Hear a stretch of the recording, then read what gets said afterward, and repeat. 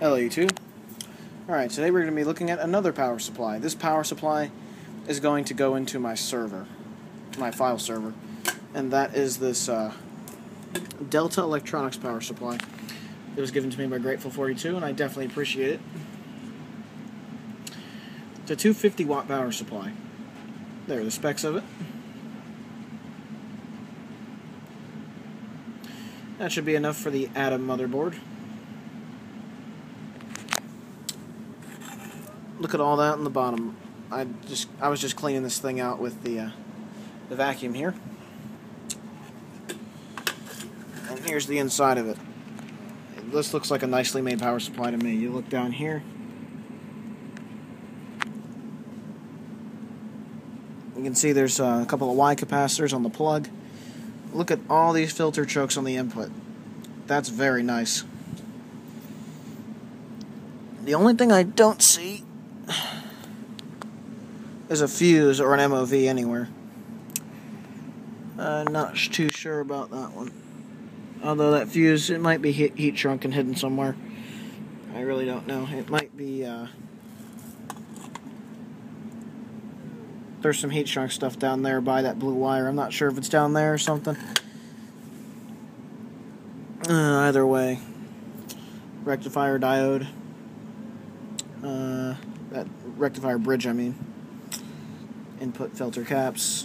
They are, what are these? These are ACE, or 85C caps.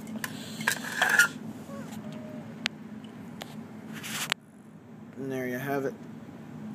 Two transformers there. And the outputs have big chokes. The fan is good. The fan is really quiet too. That's what I like about this thing. The fan spins slow, but it doesn't spin that slow. And I'm going to be running this on something that isn't going to use a whole lot of power either. This transformer looks kind of messy, if you ask me. Looks like they covered it in something or it got hot. It doesn't look like it got too hot though, because it still runs just fine.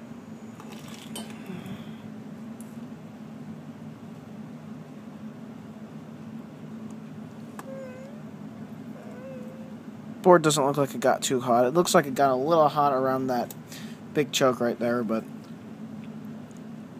it may have been overrated for the system. Who knows? It doesn't have a switch on the back. And there you have it. That's just a look at the Delta Electronics DPS-250AB-22 revision 01F.